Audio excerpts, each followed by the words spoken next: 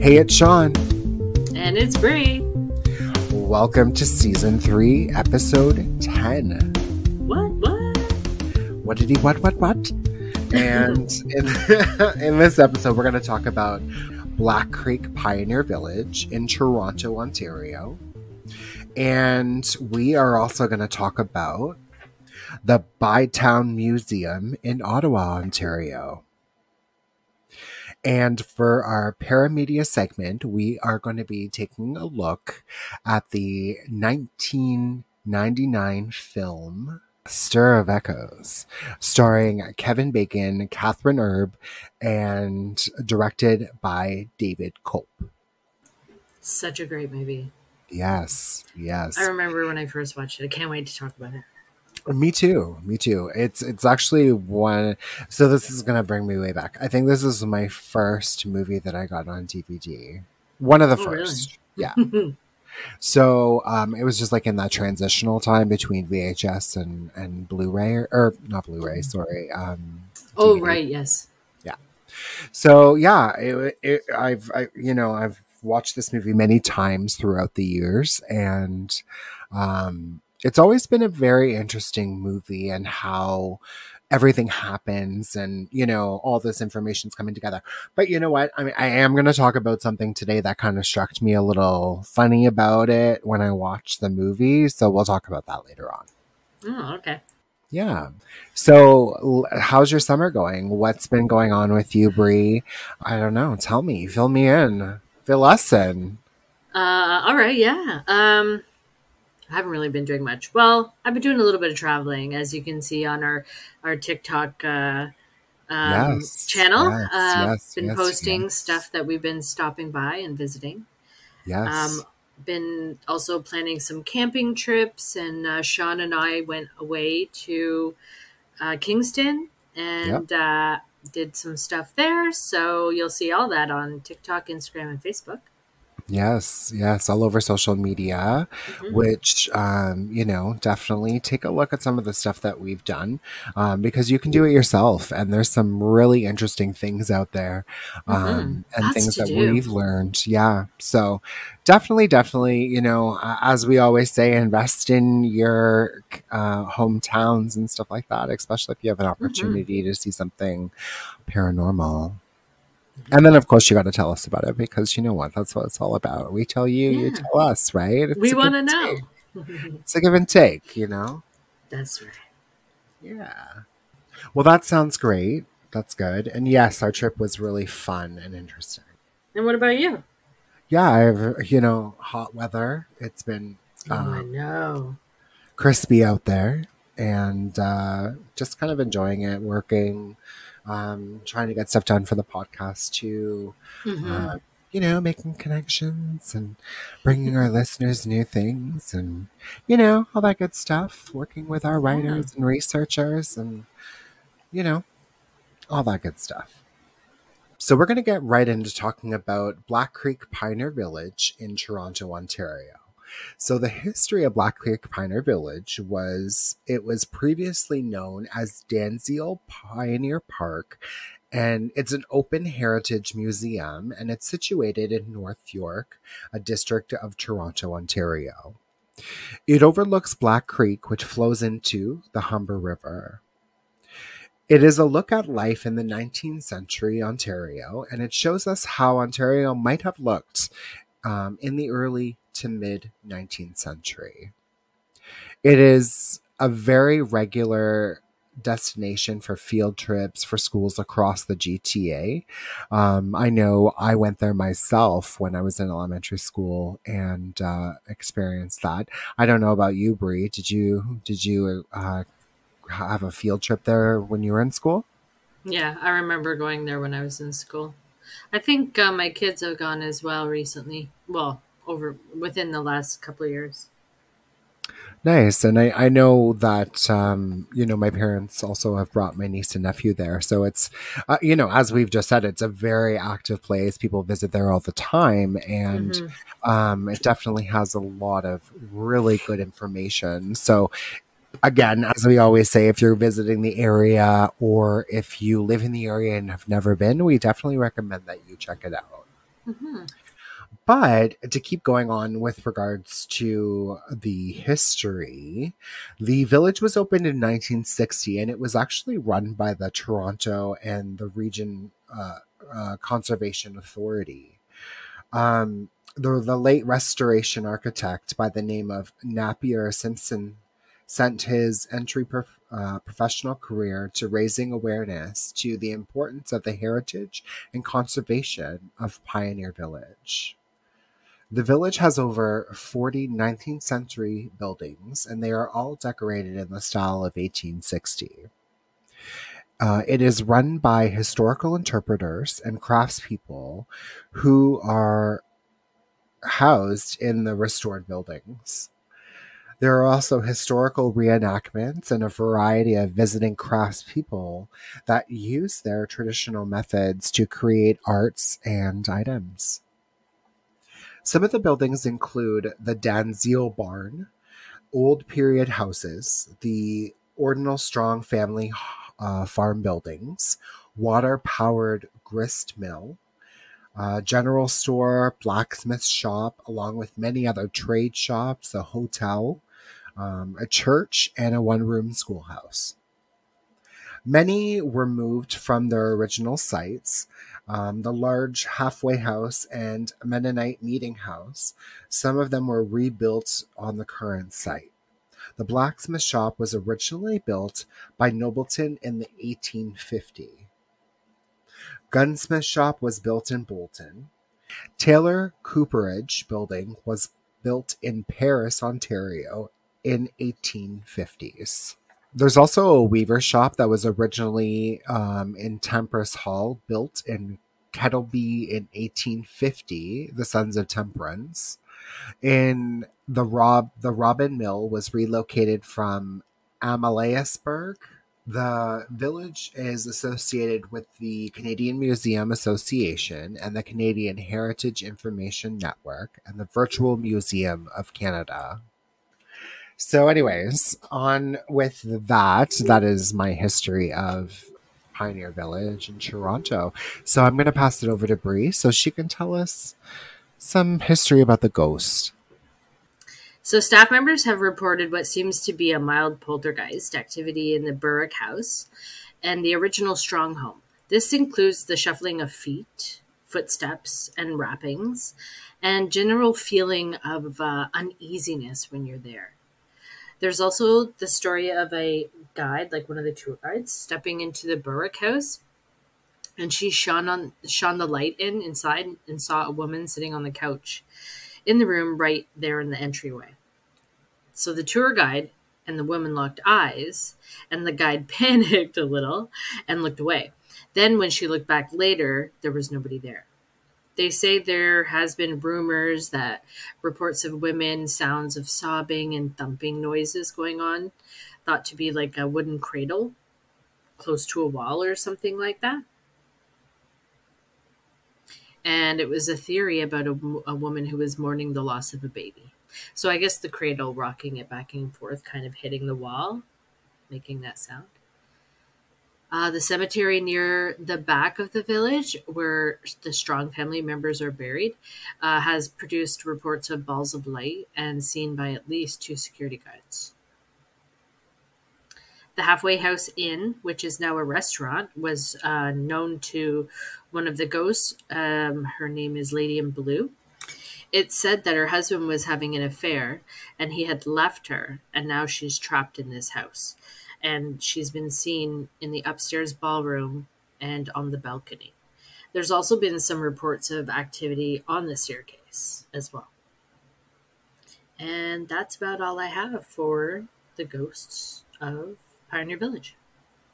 Interesting. No, that was really good. You know, I also know that they do have a ghost walk that operates there as well. So if you want more information, you definitely need to check that out. They also have a game that you can play. Tell us more, because I'm not sure what you mean. Here we go. It's called Black Creek Pioneer Village Nightlife. The one tour is called Ghosts of Black Creek Pioneer Village, and they take you on a tour. It doesn't say how long it is, but I'm pretty sure they're anywhere from an hour to 2 hours. Okay. And then the other thing that they have is called Where Dark Things Dwell. And this is actually a game, and that you need like a team of 6 people. I'm just going to click on it. It sounds like fun. I was talking to my son about this. So you're stopping in the sleepy village of Black Creek for a night's rest. You and your fellow travelers find yourselves trapped in ancient evil stirs. Black Creek is surely doomed, unless you can lift the curse. Now it's up to you to save the cursed villagers, discover the great incantation, and stop the evil from rising before the final bell tolls. Guided only by your wit and your lantern, do you have what it takes to journey where the dark things dwell. So the 6 of you are on a team, and then there's people like that are part of the play. So they like are sitting in areas like a role playing. Cool. Yeah. It's 90 minutes plus 15-minute intro and 15-minute outro. Nice. So Yeah, definitely cool. something that you can get a group together and experience and have some bonding time together if you want to. I think that would be so much fun. That would be so fun, for Yeah. sure. I would probably be pissing my pants. But other than that, I know because it's considering in you're the only guided evening. by a lantern Right. at Pioneer Village.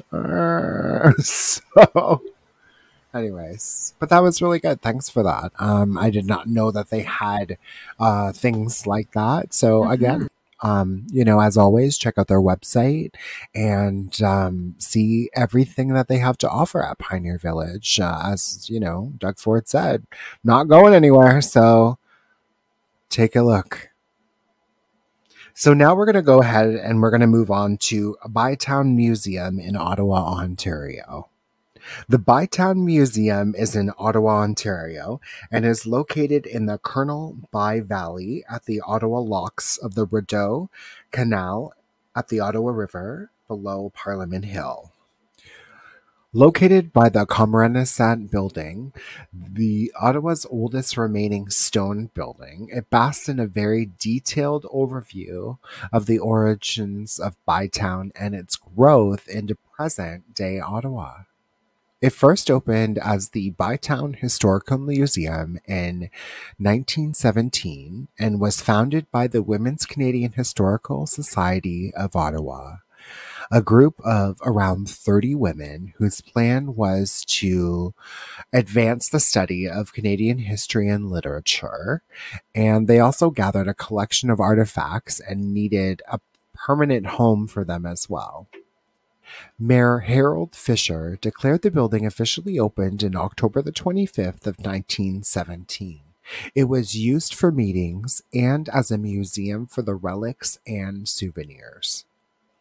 Many Ottawa figures helped in the refurbishing of the space. Thomas Allhearn provided appliances for J.R. Booth, redid the floors, and the government of the jail sent inmates across the street to paint and decorate the interior. The museum was the registry building from 1917 until 1954.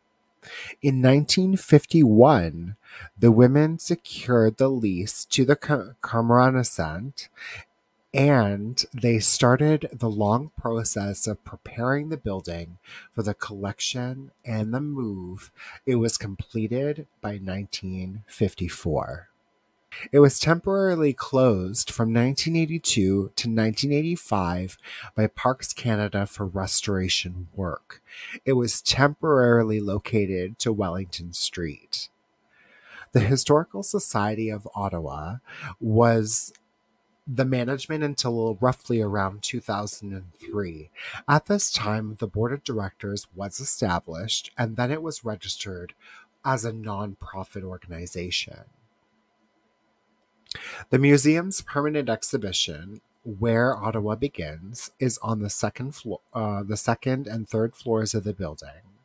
The sound floor explores the history of the National Capital Region, from the origins of European settlement in the area to the incorporation of Ottawa in 1855. The third floor continues the narrative by examining the development of the city of Ottawa, including social and cultural life of Victorian times, the assassination of Thomas D'Arcy McGee, and the building of the Parliament Buildings of Canada, and the involvement in international conflicts. The temporary gallery and the community gallery are on the second floor, and the third floor also houses the Day in My Life, a museum, the museum and a children's area. So that's all that I have, which is quite a bit for the history of the Bytown Museum in Ottawa. So I'm going to pass it over to Bree for the paranormal history. So Bree, over to you. Thank you. You're welcome. Alrighty. So, it is said to be haunted by Duncan McNabb himself. He was the previous supply manager. He has been dead for over 150 years, but they say that his spirit is the one that is the active spirit there in the museum. The museum is also known for cold spots and the sounds of footsteps that continue to follow workers around and visitors. Glenn Shackleton, who is the owner of Ottawa's Haunted Walks, has also volunteered at the museum and has had some experiences.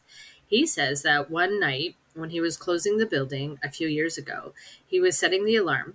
The door started to vibrate back and forth, first a little bit and then violently, like it was going to go off the hinges. So he turned and he asked the staff if they had seen it, but they were already on their way out of the building. So they ran out of the building because they had heard the sound of footsteps running towards them. That's funny. The second floors host a collection of antique porcelain dolls, and people have said to hear them crying, and they may even wink at you. Some people believe they are possessed by the spirit of dead children. I believe that is a possibility, only because we've seen the stories about Annabelle, right? So, and people are terrified of that doll. Some visitors have said that they have been pushed or grabbed or tripped from behind when alone. Usually in the old money vault at the stairwell. Some have heard voices shout, "Get out, get out." One employee noticed a man sitting in the library. After she closed up, she asked him to leave, and without thinking about it, he got up and exited, silently walking towards the door. After he stepped outside, the employee recalls she hadn't seen the man enter the museum when they were open. In a small, intimate building, she would have seen him enter it. She went on to ask how he got in, and when she opened the door to look in on all directions, and although it had only been a brief moment, he was nowhere to be seen. There's reports of items moving on their own and strange experiences of orbs of lights that flash in the room. Rumors are there is more than one ghost that haunts the building. There was an encounter with a Lieutenant Colonel John By, who controlled a computer within the building while a staff member was using it. That's funny. It brings up his name again and again after the computer shut down and reboots itself on its own. He was an engineer that supervised construction of the Rideau Canal and the founding of Ottawa, originally known as Bytown. People also argue that the ghost could be hundreds of Irish workers who died during construction of the canal. With hardly any ceremony and burying rituals, bodies had often been disposed of freely. In 2004, a plaque was commemorated to mark their passing. They had often taken jobs due to obstacles they faced and suffered from illnesses, exhaustion, and hunger while working. Death rates were pretty high, and it is likely many spirits to be restless there. Aw, that's a shame. And Yeah, it that is. is all I have. Yeah, Sorry. that's really a shame because that's such unfair conditions to have to work in, and just to provide for your life and your family and stuff like that. Like, I mean, you wouldn't even know if you were coming home at the end of the day. That's crazy. Yeah. Mm-hmm. Mm-hmm. Could you imagine, like, nowadays with the technology and nothing, there was literally nothing. How would people survive? I heard somebody on TikTok the other day. He was like, I don't know how people used to use maps to find places to go. Like, he was like, I'm grateful for Google because all I have to do is search it up and go to wherever I want to go. Yeah, and sometimes it's beneficial to know the quote unquote manual way to do it, because what Yeah. happens, I know in Canada we recently had an outage of one of our major carriers, and it was a big deal. There was a lot Hmm. of things that were affected, a lot of people's lives were affected, and the reason why I'm saying this is because it reverted a lot of people to original modes of the way that we did things. You had to have Hmm. cash, Yeah. you couldn't send a text message, you couldn't call, like you couldn't use your debit, like it was a Yeah. lot of different things that happened. And it Yeah. just It's very reminds you strange. Yeah. how reliant on technology we become. Yeah, it's true. We do. We all do rely Yeah. on it a lot. But anyways, thank you very much for that ghost information There was a lot for about this the one. Bytown Museum. Yeah, there was quite a bit, and it was very interesting and very informative as always. So we're going to move into our paramedia segment. We're going to talk about the 1999 film Stir of Echoes. The movie was directed by David Koepp. It stars Kevin Bacon, Kathryn Erbe. As I said earlier, the movie was really well done, really well executed. I feel that the director with the characters, they were realistic, Mm. everyday people. And I think that's, when you can relate to these characters, is, yeah, I could be that person, or that's what I do every day in my life, that kind of Yeah. thing. I think that makes it a little bit more believable. Oh, for sure. Yeah, but it starts with Jake, who is the young kid of Tom, who is played by Kevin Bacon. And the opening of the movie, he says, he has this line, and he's just talking away, and he says something along the lines of, "What is it like to be dead?" And that kind of sets the tone for the movie, I think, in that sense. And um Oh, for sure. yeah, starts off from that point. Um, but then it moves into, Lisa, who is the sister-in-law to Kevin Bacon's wife in the movie, and they're at a party, and she's a witch, and she can hypnotize people and all this kind of stuff. So she decides that she's going to hypnotize Kevin Bacon, and basically opens a door that she wants him to be more open.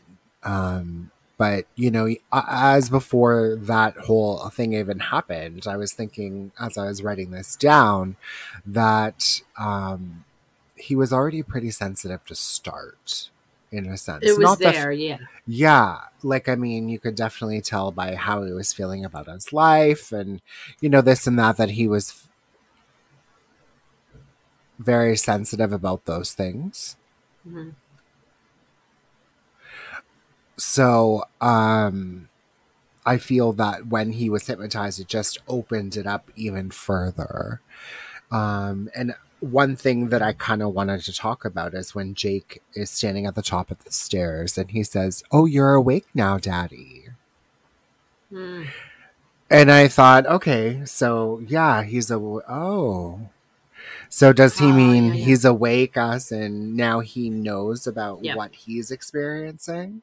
So yeah, when he touched his forehead, that's when he knew. Because remember when he meets up with the firefighter? Was it a firefighter that was the funeral for later I on? think it was a cop. Okay. Well, the officer that was there, he immediately turned around because he was also sensitive. Because Christopher asked me, he's like, "How did he know he was there and nobody else turned?" I said, "Because they were both telepathically able to connect, so they sense each other being there, and that's why he turned around." And when the mother realized it, when he said, who's gifted, because it's got to come from one of you. And she knew it wasn't her. So he obviously had it. The sister just brought it to the surface, is what she did. Right.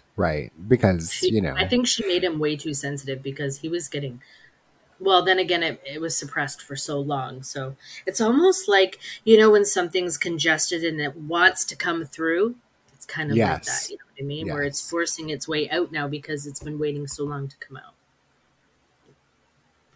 That's called festering, right? Like it just kind of festers, and then it kind of like almost like a volcano, right?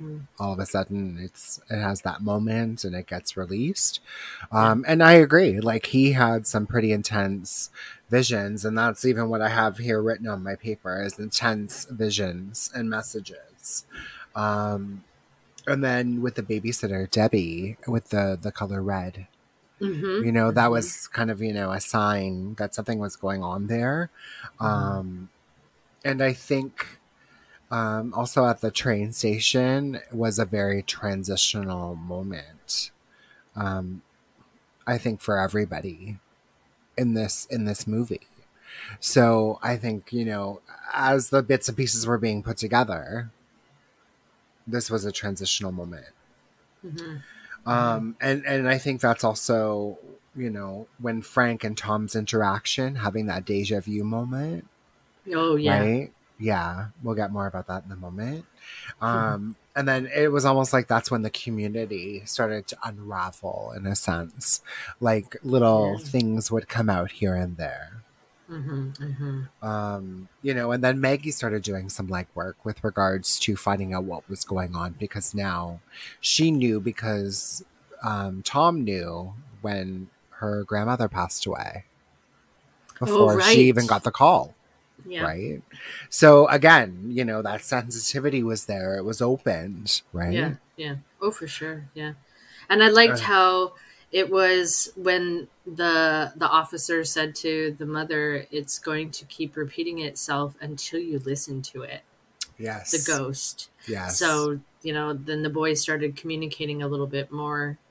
And then the father really started to see what was happening. Right. And putting the pieces together himself. And I'm sure, like, anybody who went through that for the first time probably looked insane. But in the end of it all... Yeah, well, you're trying to figure out something, out. right? That you don't have the whole picture. You only have, like, a sliver of it, right? Yeah. But another thing, too, was Jake's reference to the feathers.